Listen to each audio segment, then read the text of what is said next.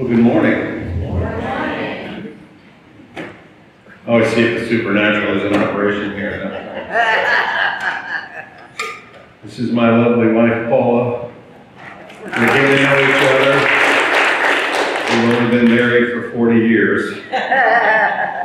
Well, 43 in the eyes of the state of Texas, but that was my BC days.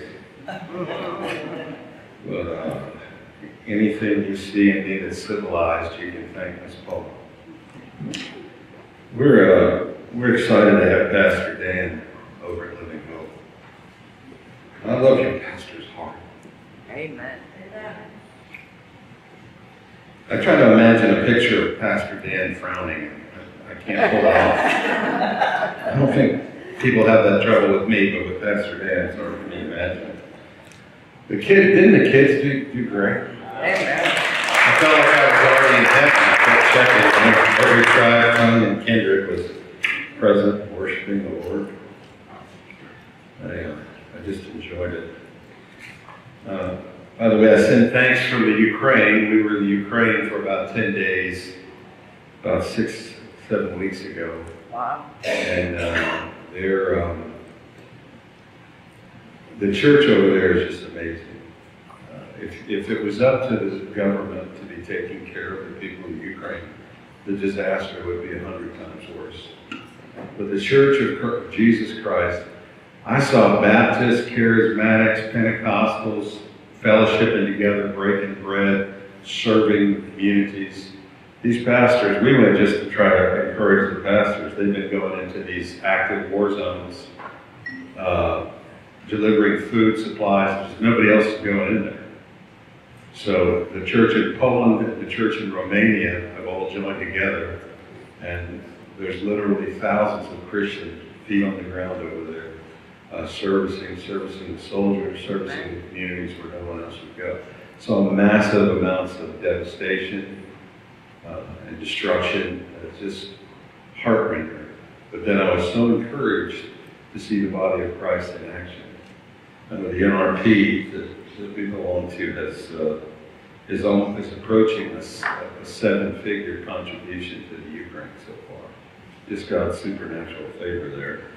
And we hope to go back again. We had a prophetic dream, gosh, like 16 years ago. It was so vivid, I wrote it down when I woke up, and I was in a church. I was doing church planning. I was in a building. I saw the sign of the city, name and everything on it, and I assumed it was in Russia because we were serving in Russia a lot then. And then when I tried to look it up on the map, I couldn't find it. And later I discovered it was in the Ukraine. And how many know the old gray Mary ain't what she used to be? So I'm getting up there in years, and I'm thinking, oh, I wonder if that was a prophetic dream, or did I eat pizza before I went to bed? I couldn't remember if it was a Holy Spirit or a pizza spirit. But apparently it was a Holy Spirit because God really spoke to us a lot. As we're transitioning in our ministry, we're going to be traveling over there a lot more.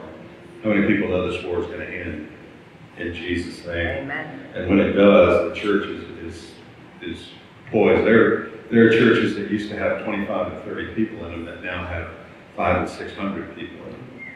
Many people know when everything that you're relying on around you begins to disappear or fall apart, that's when you really find out if you know God or not, or if you should know God or not. And can we be honest, that's kind of happening to us too. Yeah. Let's go to the Lord in a word of prayer, and then I want to jump into my message. If you're one of these people that needs a message to have a title, I call mine All In, the Place of Abundance. So Father, we thank you for your word. We thank you for your heart. We ask you to bless Pastor Dan or PD. I'll be PD too. He can be PD1. PD1, as he's in the pulpit of Living Hope today, Father, bless them. It can be a blessing to him. Father, we just present our hearts to you. And God, we ask you, speak to us. In Jesus' name. Amen. Well, if you've got a Bible, you're probably in the right church. Now, make sure you're preaching out of the Bible that Paul used. Somebody please tell me that you know that Paul didn't. No, never mind. Okay. Turn to the book of Hebrews, chapter 3 with me, please.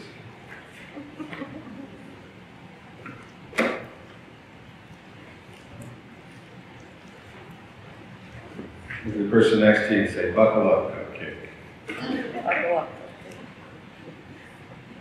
Starts off a little rough, but hang in there, it gets better, okay? Hebrews chapter 3, M and D, see. And so, dear brothers and sisters who belong to God and are partners with those called to heaven, think carefully about this Jesus whom we declare to be God's messenger and high priest. For he is faithful to God who appointed him, just as Moses served faithfully when he was entrusted with God's entire house. But Jesus deserves far more glory than Moses, just as a person who builds a house deserves more praise than the house itself. For every house has a builder, but the one who built everything is God. Moses was certainly faithful in God's house as a servant. His work was an illustration of the truths that God would reveal later. By the way, I so enjoyed worship today. Sometimes when you're in your own church, you're like the designated driver. Everybody else can get drunk in the service but you. But I just enjoyed God's presence. I really enjoyed what an awesome worship team you have. Not that I would ever steal a worship team, but you would only have to tithe 8% if you move out to my church. That's all I'm saying about that. But what a great representation of excellence, and just to hear guys prophesying on their instruments. I just really enjoyed that. You guys are blessed to have them.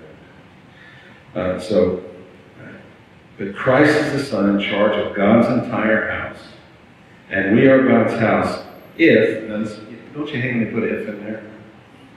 We are God's house if we keep our courage and remain confident in our hope in Christ. And it's a big difference between going to church and being the church. And Jesus called us to be the church. I love the history and tradition of the church, but I know this: Jesus didn't die to start a tradition. He died. He didn't even die to start a religion. He died to restore a relationship between a fallen, sinful man and a loving God of creation. And he didn't die that we could have rules and regulations. He died that we could have passion and purpose, that we could find our identity in Christ and be unshakable and immovable, that we would be a contrast in the earth. Verse 7 says, that is why the Holy Spirit says, today, when you hear his voice, don't harden your hearts.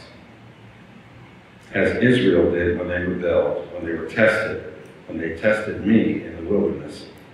There your ancestors tested and tried my patience, even though they saw the miracles for 40 years. So I was angry with them, and I said, their hearts turn away from me. They refuse to do what I tell them. So in my anger I took an oath. They will never enter my place of rest. I did warn you to buckle up. Okay, good. We're not talking about heaven and hell here. We just made that clear. But there's a place of rest in God that unfortunately I meet a lot of believers, and I've met a lot of believers over the years, that never enter into that place of rest and trust. Honestly, I probably would have never entered into it had I not gone on the mission field and had to enter into it. Poverty tests our commitment, but prosperity tests our character. As a nation, we've passed a lot of tests, like the Great Depression, but our great successes have been the test we've struggled the most to pass. Be careful then, dear brothers and sisters, and make sure your own hearts are not evil and unbelieving. Wow, that's pretty harsh. You can't have a seeker-sensitive church and preach about that. Turning you away from the living God, you must warn each other every day while it is still today, so that none of you will be deceived by sin and hardened against God. For if we're faithful to the end, everybody say to the end, trusting God just as firmly as when we first believed, then, I'm adding a then, we will share in all things that belong to Christ. Remember what it says, today when you hear his voice, don't harden your heart as Israel did when they rebelled. And then he goes on, just in case they're not getting it, he says, and who was it who rebelled against God, even though they heard his voice? Wasn't it the people Moses led out of Egypt, and who made God angry for 40 years? Wasn't it the people who sinned, whose corpses lay in the wilderness? And to whom was God speaking when he took an oath that they would never enter into his rest? Wasn't it to the people who disobeyed him? So we see that because of their unbelief, they were not able to enter into his rest. How many people know we live in pretty ridiculous times? You know you're in trouble when a charismatic pastor believes science more than the government. That's a dangerous time when a pastor has to stand up and say, there's a male and a female. And listen to me carefully here. I'm not making fun of people who have gender dysphoria. I can't imagine that kind of trauma in my life. I barely survived adolescence. Like, straight, okay? So I can't imagine what it would be like that with no foundation, nowhere for you to be able to stand firm and say this is true. The only sin in current society today is to not accept and embrace everyone else's ideologies. The problem with that is some ideologies lead to death. I'm not a big socialist. I don't know if you know. I've seen firsthand, when we went to Russia, it was right after the fall of the Soviet Union, I've seen how that ends. It never ends well. It seems like every foundational truth of our society is being tested, shaken, questioned. And I don't think that's a coincidence. When people want to move in control, they try to cause as much confusion and disorder as possible because human nature is to crave control in times of crisis. But I have some good news for you. Jesus is not controlled. The Holy Spirit is not contained. And if 1,000 people stand up and say something that's not true, it's still not true. It just means there's 1,000 people who need Jesus. We're creatures of grace. When we were born again, we became part of the second Adam. Jesus was the first of the second Adam, those who were able to be indwelled by the Holy Spirit of God. And God gave us this incredible grace to live a supernatural life. We don't have the right to live a natural life. We can't be just like every other Walmart shopper. We can't be afraid of the things that everyone else is afraid of. I so love that last song that they did. Our God is awesome. Let's just take a minute. Our God is awesome. Can you remember the day you got saved? Because it says here, we need to believe and trust Him as much today as the day we got saved. Do you remember the day that God opened the eyes of their heart? Man, I do. I was schizophrenic. You're still schizophrenic. No, I'm not. Shut up. I laugh now. I wasn't laughing then. Because of involvement with drugs and the occult and different things, I had more voices in my head than I knew what to do with. And I was very successful. I was a biomedical technician. I worked on life support equipment. That should make you feel good. Next time you're in the hospital, think of me. But I was tormented. I lived in constant torment. I heard angry voices in my head always telling me that I would sit on my hands when I was meeting with doctors because I was afraid I was going to slap one of them. I mean, I'm sure you all wanted to slap a doctor at some point, but it's not the right thing to do. I just lived in terror. I was drinking excessively. My wife had left me for the third time. Same wife, by the way. Had left me for the third time. My daughter was gone. My health was failing.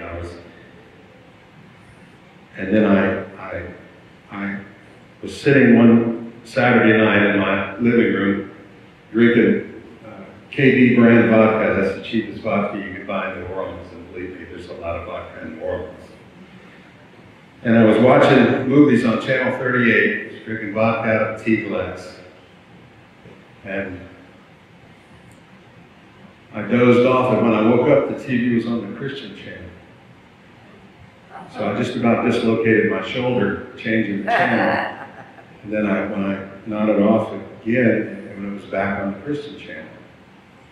But the third time that happened, in Louisiana, they call it the frisson. I got them loose bump on my back, you know what I'm saying? And I don't know how to describe it because I didn't know God from a Buick, but God came to my living room. I didn't see Him, but I knew He was there, and I knew He was calling my name. I sensed His awesome holy presence.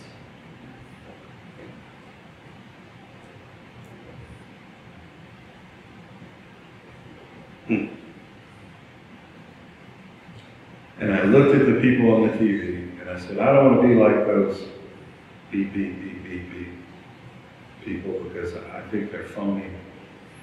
I said, but I also hate myself. I hate my life. I hate what I've become. And I'm powerless to change. But if you're the God I've heard you are, He'll take me just like I am. And if you won't, who needs God? Not a real flowery prayer, more like a thief on the cross. But I meant it, and He took me. His invisible hand came into my life. Over the next days and weeks and even months, I just ordered began to come into my life. I can't tell you how He did it, but He did it. And then eventually He made me go to church. I've forgiven Him for that, but it took a while. I was driving to a, this must be for somebody because it's not in my notes, but there's plenty of food, and you don't need to worry about the Steelers. They're not doing anything this year anyway, right? Black and gold. How about them Saints? Oh, the other black, I see. Okay. Anyway, I decided, I kept really getting convicted by God that He wanted me to go to church. I'm like, I don't want to go. I thought I had already been born again. I had dismissed Jesus as being any hope in my life because when I was 9 years old, I was in a certain denomination, and when they played Just As I Am, I came up front and repeated some words, and they told me that my fire insurance was stamped, and that it was all good, and I got baptized, and after that I was a wet sinner. Because I never knew Jesus, I never had any love for God, I never swore fealty to Him, I never changed anything that I was doing. I mean, I was 9 years old.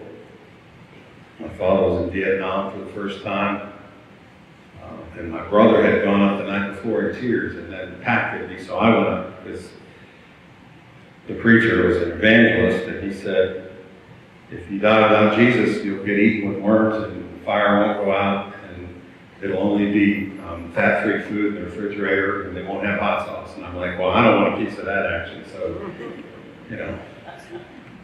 But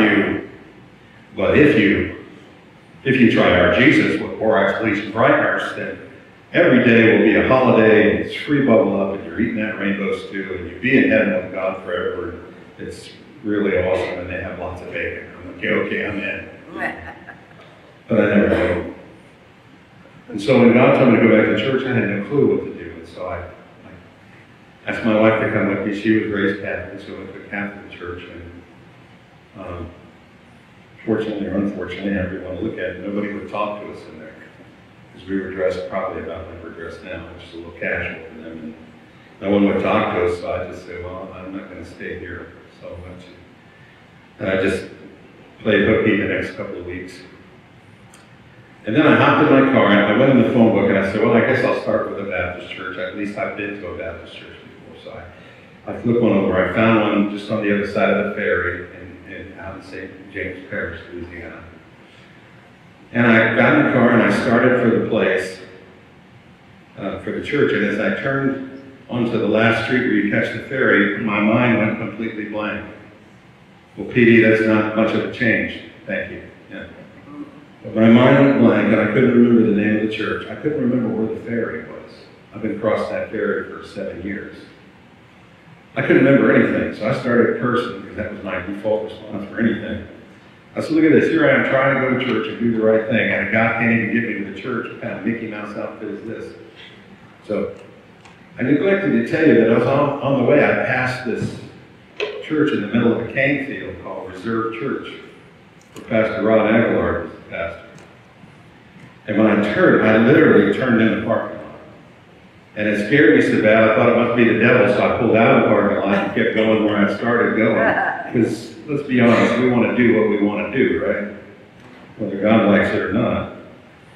So I turned around and I said, you know, bleep this, I'm going home.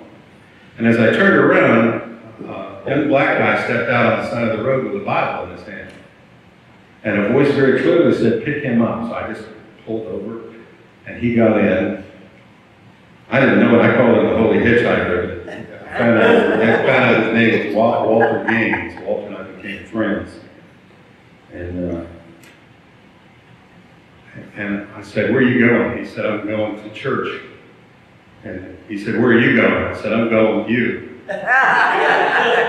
And when I said that, Walter said, oh God, I've gotten in a car with a white serial killer. And so, of course, you know where we drove back to. We drove back to that same church I pulled in on the way over. Well, now I'm completely freaking out. I got no idea what's going on. And so I walk in and I just start weeping.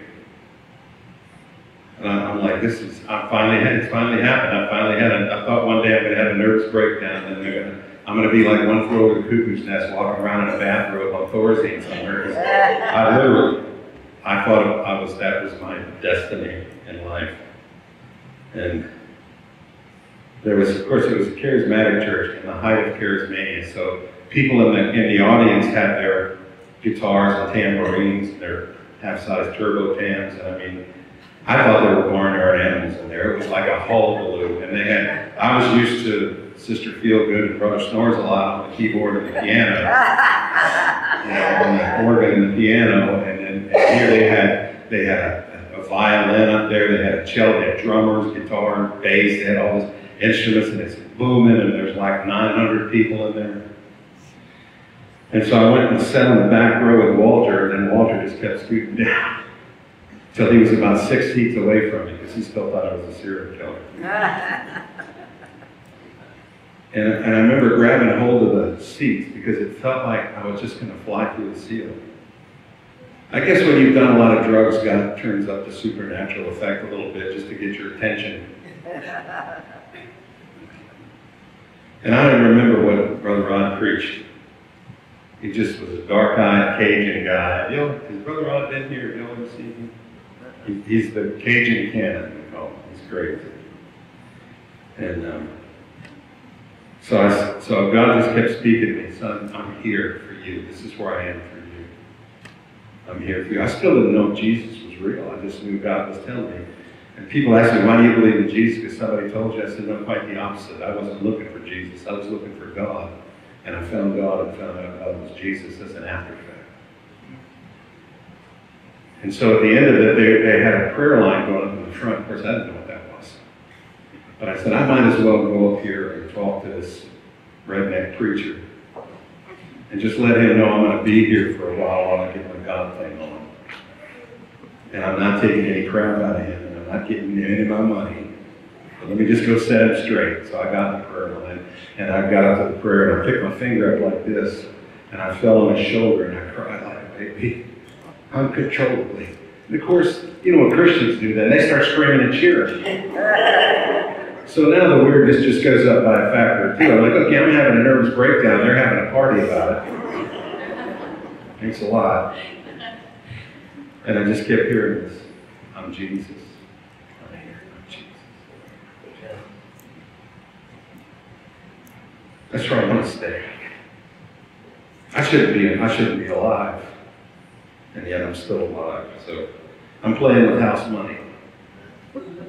I want to give God all I've got. I know it's not enough, but he's still pleased with it. I'm like that weird thing on your refrigerator that your kid made, you still have no idea what it was. But because they did it for you, that's me.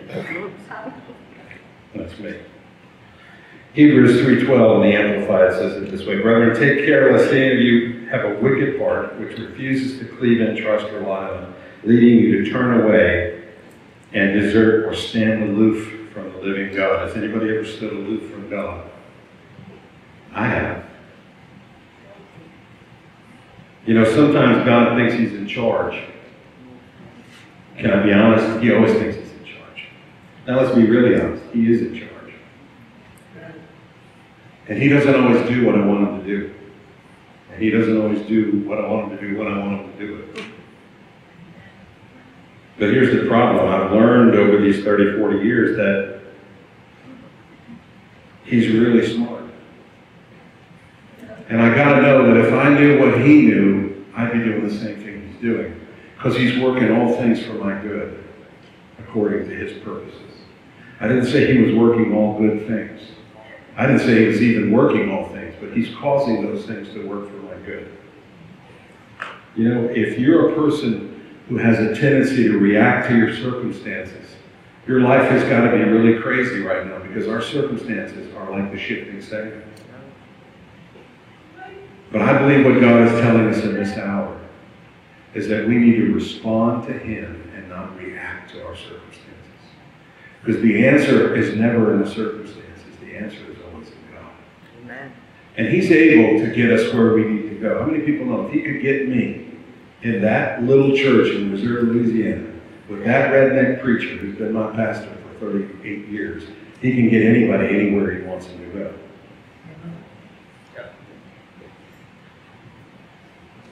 In this hour, I'm gonna tell you something. This has been a shaking of the church. It's been a separating of the sheep and the goats. I'm going to tell you something else. God's not finished with the United States of America. He's not finished. He's not even wrapping things up. God is coming for another great spiritual awakening in this country. I believe that with all my life. If I didn't, I don't believe God would have ever sent me back here because I wanted to plant churches in North Korea. Have you seen the line to do that? It's really short. I met every person who was ministering, real Christians ministering in North Korea. I met them all at one time in one room. And it was about a third of the size of this room. God is coming with harvest. This is a huge opportunity. Anybody know who Chesty Puller is? Any vets in here? Chesty Puller was a Marine, and during the Korean conflict, the press came to him and said, Colonel Puller, do you realize that you're surrounded on every side by the enemy? And his response was, outstanding. Now we can attack in every direction. That's my attitude. You talk about a world upside down right now. Never before have more people been questioning truth. Never before have more people been brave enough to come into churches. We have new faces coming in every Sunday. Have no idea who they didn't hear about us sometimes. And they all say the same thing. They come in and it's nothing like what they expected and they sense the presence of God. And because of that, they come back.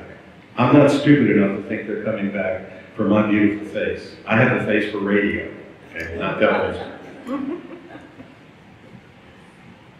Psalms 81:6-16 says this, and this is God speaking to the church in this hour. Now I will take the load from your shoulders. I will free your hands from their heavy task. You cried to me in trouble, and I saved you. I answered you out of a thundercloud. I tested your faith when there was no water in Meribah. Now he's talking about this victory he's talking about he gave them was when he led them out of Egypt. And he says, I tested your faith. They tested God, and God tested them at Meribah. People know when God's testing you or God has an opportunity for you, it doesn't always look like what you think it'll look like. Pastor, what are some examples of what an opportunity looks like? Watch the news. And that's the only time you'll ever hear me say that. It might look like you got more month than you got money. It might look like you got a bad report from the doctor. It might look like somebody that you really care about offended you. It might look like you lost your job. It might look like looks like you're in an impossible situation. I have news for you. For most people, that's a bad place to be, but for Christians, that's an invitation to run to the Father. God didn't put that in your life just so you could question Him. He put you in that life, in that situation so He could demonstrate His power and His sovereignty to you. But guess what? You got to take your eyes off of everything but Him. When we sit at Jesus' feet and ask Him, God, work in me both to will and to do your good pleasure. God, create in me, bara, the same word you created the universe from. Create in my heart a clean heart. Take from something, from nothing, and make something amazing in my life. God, show me what it is that you want to do through me.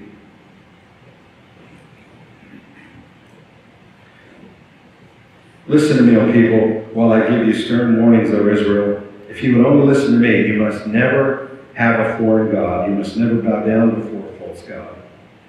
For it was I, the Lord your God, who rescued you from the land of Egypt. Open your mouth wide and fill it with good things, But no, my people wouldn't listen. Israel did not want me around, so I let them follow their own stubborn desires according to their own ideas. Oh, that my people would listen to me. Listen to what he says after that.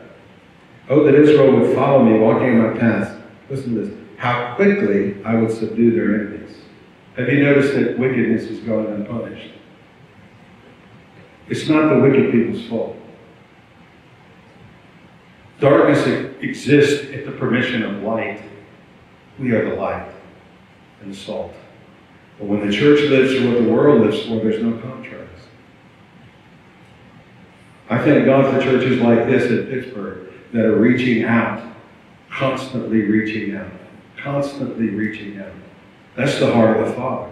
God is putting a mark on the heads of believers in this hour who are sighing and moaning and groaning for the revival of God in America, for the restoration of the holiness and of the magnificence and of the honor to God's name. How quickly I would subdue their enemies. How soon my hands would be upon their foes. Those who hate the Lord cringe before him. They will be doomed forever. But I would feed you with the finest wheat, and I would satisfy you with my wild honey from the rock. Look at your wife say, wild honey. Oh, you don't have to. I would. Wild honey. Oh, I got to preach. Let me just stay focused here. I would feed you with the finest wheat, and I would satisfy you with the rock. While our 401ks are dissolving, while our interest rates are crashing, while our money is ridiculously overinflated, while our borders are wide open, while crime is on the rise, while crime goes unpunished, while corruption is rampant in government. Watch out.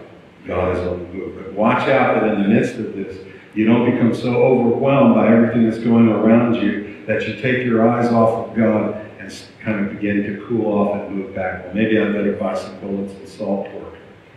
How many bullets are you going to buy? How many people are you willing to kill for a waffle? God is our only hope, and He's always been our only hope. Thank God for the disruption that was President Trump, but President Trump is not the Messiah. Jesus is the Messiah. Amen. Jesus is our only hope. And revival is our only hope. And God is coming.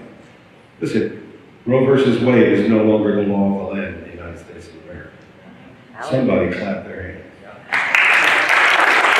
I know that abortion is still legal in the United States. That's not the point. The point, there's a big, when a government puts its seal of approval on the murder of innocent blood, there's a curse on the land. That curse was broken by the Supreme Court. God is moving. Turn off the news. If I don't watch the news, I'm uninformed. Yeah, but if you do, you're misinformed. I'd rather be uninformed than misinformed. Because by the way, I've done protracted Daniel fast where I didn't watch the news. The world continued to spin without me watching it.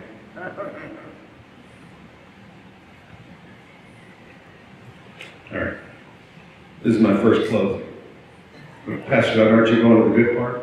Wait, that was the good part. No, okay, here we go. Now we're going to the good part. That was the introduction. Don't panic, I'll have you out of here in 20 minutes and 13 seconds. All my type A personalities are setting the timers down. Mark chapter 30, verse 44 in the NLT. The apostles returned to Jesus for their ministry tour and told him all that they had done and taught. And Jesus said, let's go off by ourselves to a quiet place and rest for a while. And he said this because there were so many people coming and going that Jesus and his apostles didn't even have time to eat. It was like there was a long-winded guest preacher. You know? So they left the boat for a quiet place where they could be alone, but many people recognized them and saw them leaving. And people from many towns ran along the shore and got ahead of them. And Jesus saw the crowd as he stepped from the boat, and he had compassion on them because they were like sheep without a shepherd. And so he just began to preach and teach again. They just wanted to go get a Big Mac and chill for a while. They'd been ministering all day. And yet when Jesus saw them, he was moved with compassion.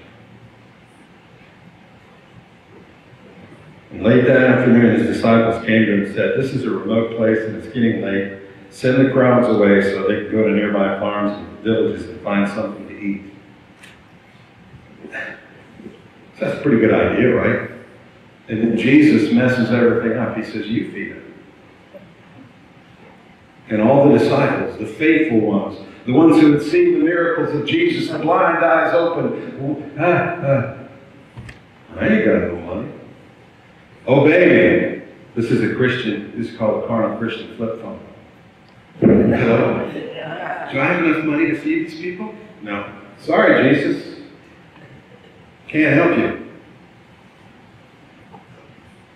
It's okay when you're asking Jesus for miracles, right? Because you're the recipient of the miracle. But what about when he wants you to be the person, the miracle for somebody else?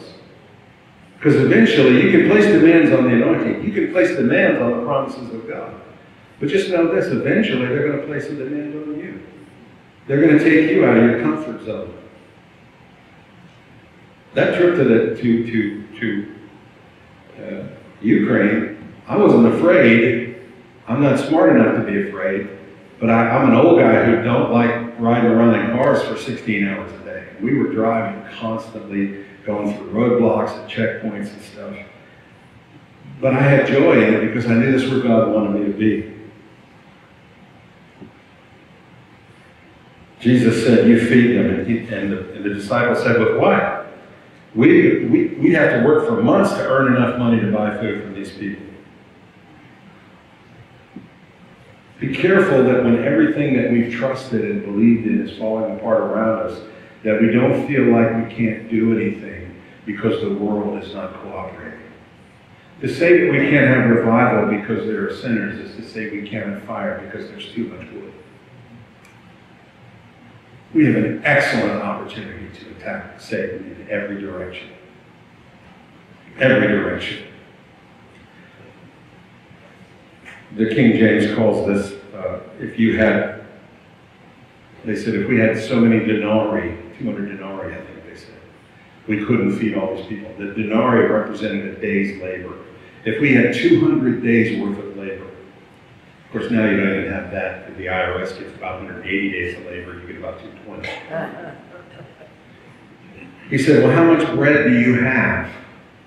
What do you have? He asked. And apparently they all went like this. Because he said, go find out. See, God's not asking us to have all the answers. He's asking us to be open to him using us. It doesn't really matter what I have. Have I presented what I have completely to Jesus? Have I surrendered what I have to him? If I have, he's going to take whatever I gave him and he's going to work a miracle with it. Whatever it is. So they came back and reported, and by the way, they got these 5 loaves and 2 fish from a kid. I think let's just take a moment to celebrate that kid's mom who packed him a lunch that day. He's the only one there that had a lunch. You know, you can just see his mother, you're going to take some food with you. I could eat, Mom. You know?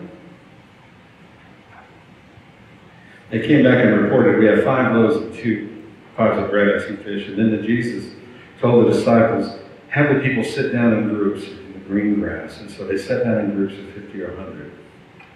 And Jesus took the 5 loaves and 2 fish and looked up to heaven and blessed them. And breaking those loaves into pieces, he kept giving the bread to the disciples so they could distribute it to the people. And he divided the fish for everyone to share, and they all ate as much as they wanted. And afterward, the disciples picked up 12 baskets of leftover bread and fish. A total of 5,000 men and their families were fed. Wow. Wow. There was never any question who was going to feed those people. Never. Like, Jesus is not stupid.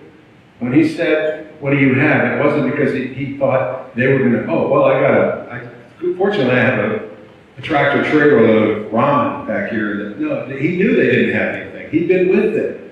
He knew they were hungry. And the disciples' solution was, send them away. Send them away. These people, they come in, they're smoking out in front of the church, and they sometimes they curse, and They're dressed funny, and they got these tattoos, and some of them are wearing dress. I don't know what's going on with these people. Just get them out of here so we can have a nice, quiet church service and just relax. And Jesus won't have any of it. He won't have any of it. All you weird people say, thank God he loves weird people. Well, there's 3 of us, 4, 5, 6, and then there's the rest of you liars. I don't know if you play the keyboard at the close of the service, or is that what you do? If you'd like to ask the brother to come up.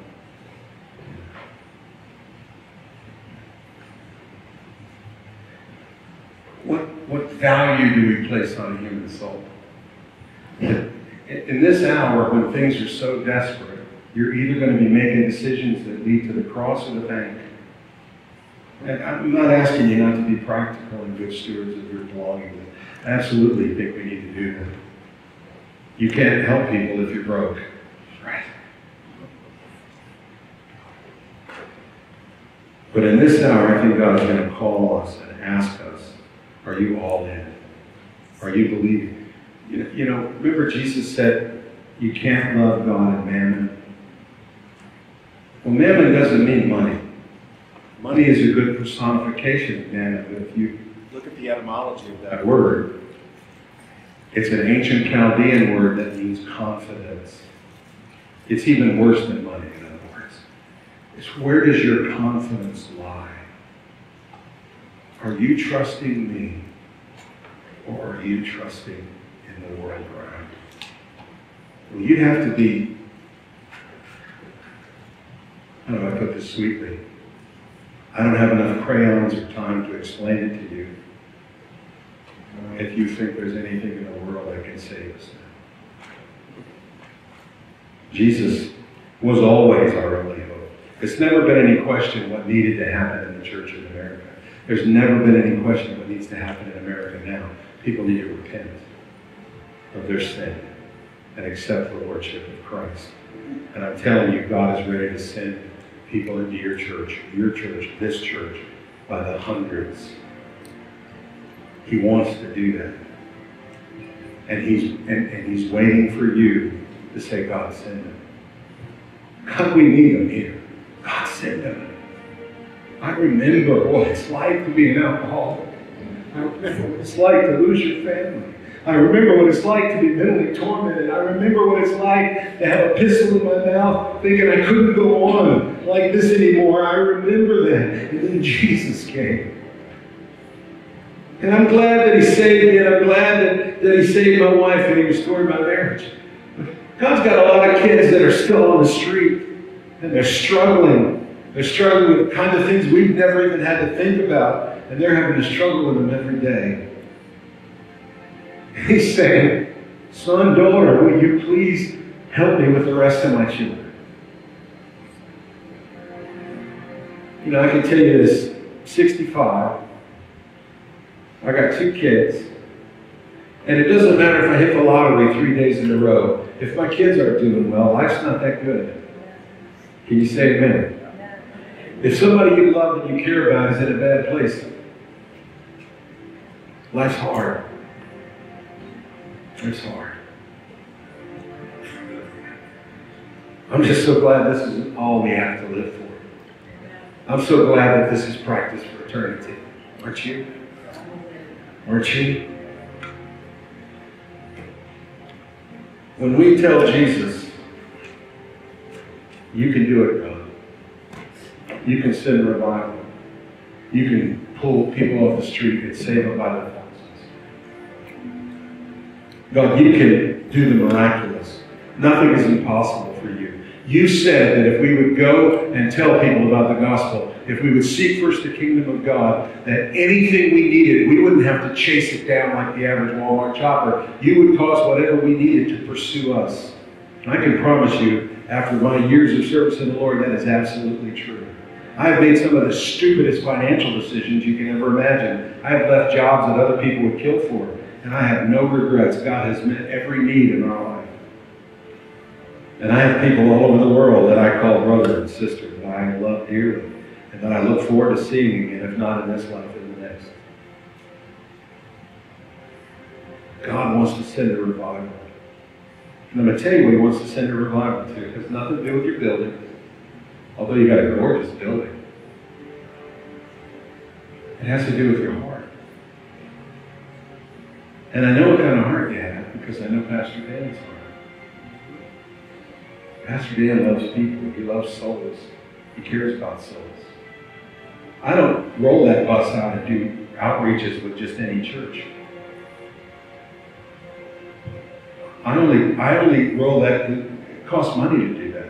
And it takes people's lives and time. But I do it here anytime he asks me because I see his heart. And when I see his heart, I see the Father's heart. And when I see the Father's heart, I want to meet the Father's need, his desire. Amen? Amen. So what value do we place on revival and what value do we place on soul? And I say they're priceless. I say they're priceless. Again, I want to say how much we love and appreciate you for allowing your pastor to be out and also for putting up with me for 45 minutes. Somebody's going to correct me. 46 minutes, 12 seconds. Well, give me 5 more minutes. 5, 10, 15, 20, 25, 30. Okay, I got another 30 minutes. No, I'm done. I'm done. I want to thank you again for allowing your pastor to us. I'm so excited for him to be able to download his word to our people. And I look forward to doing another outreach with you guys again soon. Let's stand to our feet together. Why do we say that, stand to our feet? What else would you stand to your elbows, please? Tradition. If you're here for the first time, you've heard the gospel of Jesus presented as anything other than church membership, and you'd like to rectify this situation, I bet you anybody in these first 3 rows over here could explain the gospel to you in great detail and could share with you the miraculous things Jesus has done in their life. And it doesn't require church membership. I tell you what I tell our people every week. We got plenty of dysfunctional people. We're not short of those, so it's not like we're trying to recruit that. But we don't want you to leave. You don't understand how much God loves you and how incredible his purpose for your life could be. So, if you need to get Jesus into your heart and your life, or you need someone to pray with you, any of these folks around you would be glad to pray through. Amen? Amen. Well, we love you and we appreciate you, and I thank you so much for the honor of being here. I thank Pastor Dan, or PD1, as he will now be referred to. I didn't realize they called him PD. So I'm learning something every day. Again, thank you guys so much. We love you. Please be Jesus for somebody this week, and take your loaves and fishes and present them to the Lord and watch what he does with your life. Amen? Amen.